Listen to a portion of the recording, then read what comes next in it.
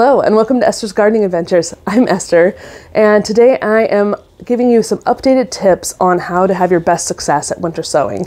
Now, if this is your first time hearing about winter sowing, check out my Winter Sowing 101 series where I break down everything you need to know. For those who are new to this topic, winter sowing is basically a way of using things like milk jugs to grow your seedlings, your seeds outdoors in the winter for your spring and summer gardens instead of indoors under grow lights. All right, so let's get right to it.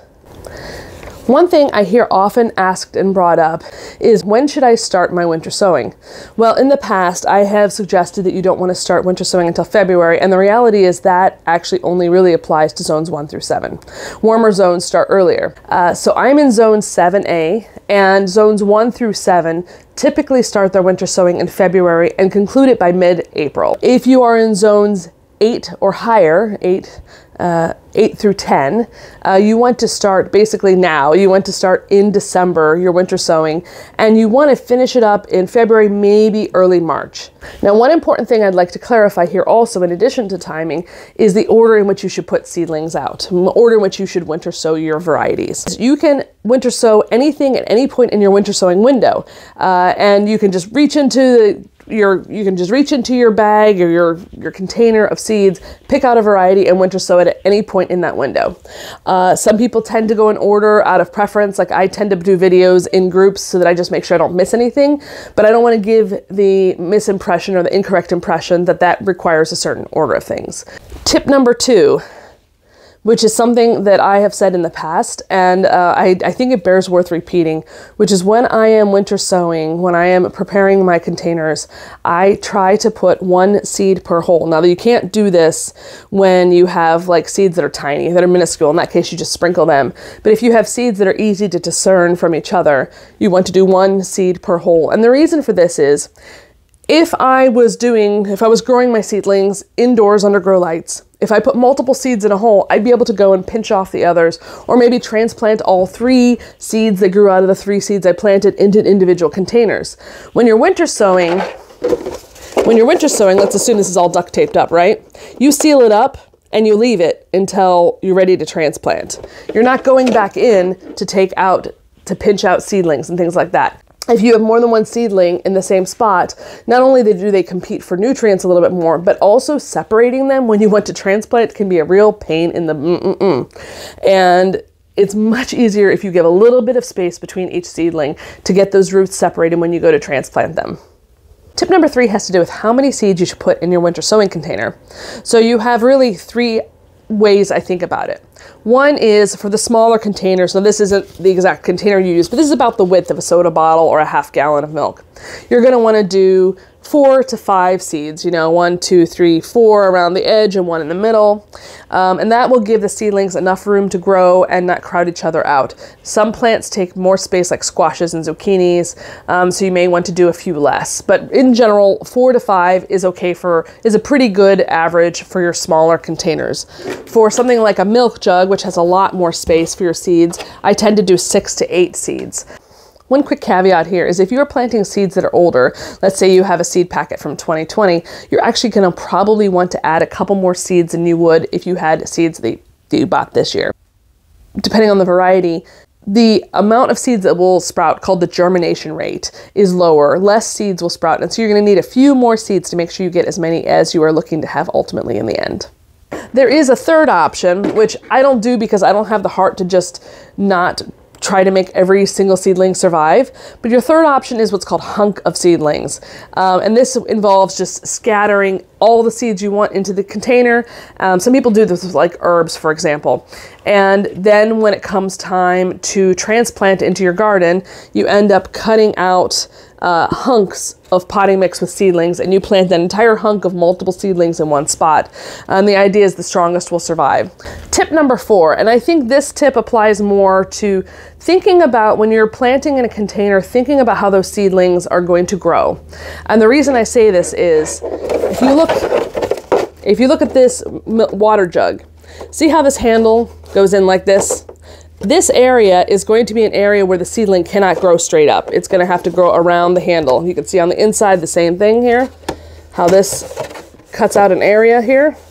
So what I do is when I am winter sowing, I tend to keep, when I'm putting seeds in my jug, I tend to keep this area without seeds. I don't plant seeds right here because otherwise they have to bend out and then compete with others.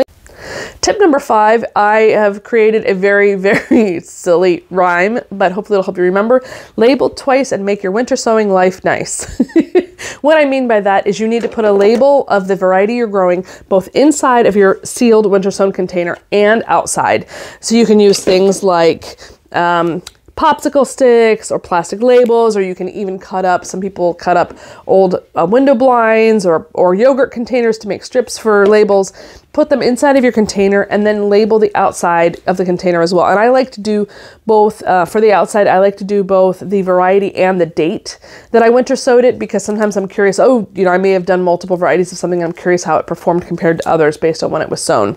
So you can use a paint pen. I prefer black paint pens, but I can't track mine down at the moment. So use a paint pen. They fade the least in the sun, and you mark the outside of the container, or you can write it on the duct tape that you seal the container with. And the reason why you want to label twice is because it provides a fail-safe to not lose track of what you are growing. And trust me, if you think you can remember what you have put in your container, you will not remember. And just in case somehow the label outside gets rubbed off or fades, having it written on the inside is super helpful so you know what to transplant. Also, if you're going to give the seedlings away to friends or family or sell them, you also need to know what the variety is.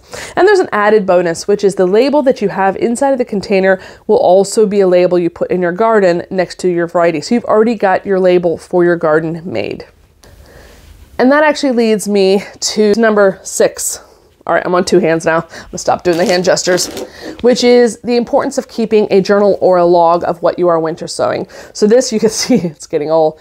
I've had it for quite a few years, and I keep track of what all I winter sow. Not only do I log like lessons learned, but when I winter sow something, I log the date, I log what I winter sowed. Sometimes I'll put other details, but really all you need is the date and what you've winter sowed.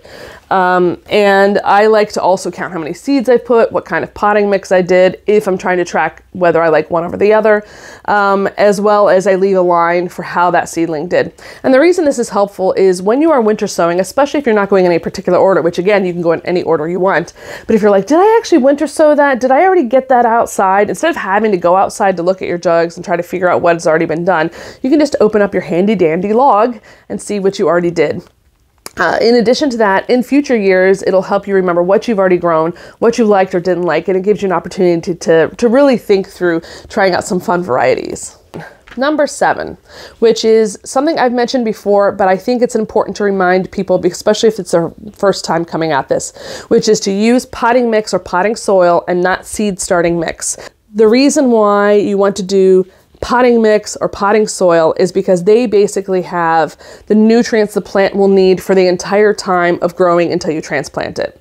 If you were growing a seedling indoor under a grow light, you would basically be able to use a seed starting mix, which does not have any nutrients in it. And once the seedling gets to a certain size, you're going to need to repot it. You're going to upsize it to another small container before you transplant it. And that container will have potting mix. Seeds have enough energy in themselves to actually get the first set of leaves going. But when they come to getting bigger, when they start producing leaves that look like the plant will look the rest of its life, they actually need the nutrients from your soil. So when you are winter sowing, you're basically giving the plant everything it will need until you have to transplant it. And that is why potting mix or potting soil is so important. And people have different opinions on what potting mixes work best. I tend to use Ocean Forest, which I find, which is Fox Farm. I tend to use that because I find it is fluffy. It doesn't hold the moisture too much. It holds just the right amount for my area, which gets a lot of rain in the spring. So it reduces the amount of mildew compared to some other premium potting mixes.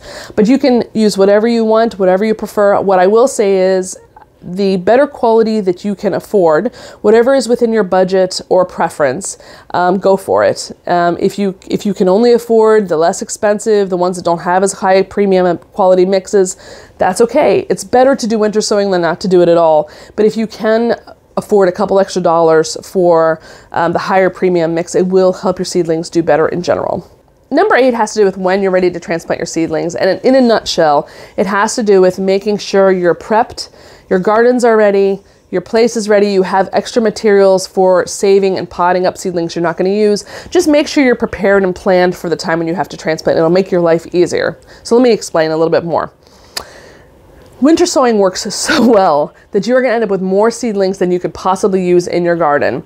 And you're going to want to give some away. You're not going to want to throw them all out. And rather than crowd out your garden, have some solo cups on hand or something you can transplant extra seedlings into with labels, with markers. Make sure you have extra potting mix to be able to pot up those plants to give away or to sell. And make sure you have a plan in your garden for generally where you're going to put those seedlings. It really will make your life easier. And as for when you should transplant your seedlings, well, for starters, you want to wait until your plants are probably about 2 to 4 inches tall at least, and have at least 2 sets of true leaves. Those are the leaves that look like the plant will look the rest of its lives, not the first set of leaves that those plants produce. If you're transplanting something that can handle a frost, like kale, for example, you want to transplant that in early spring, late winter, basically when frosts are still happening is a fine time.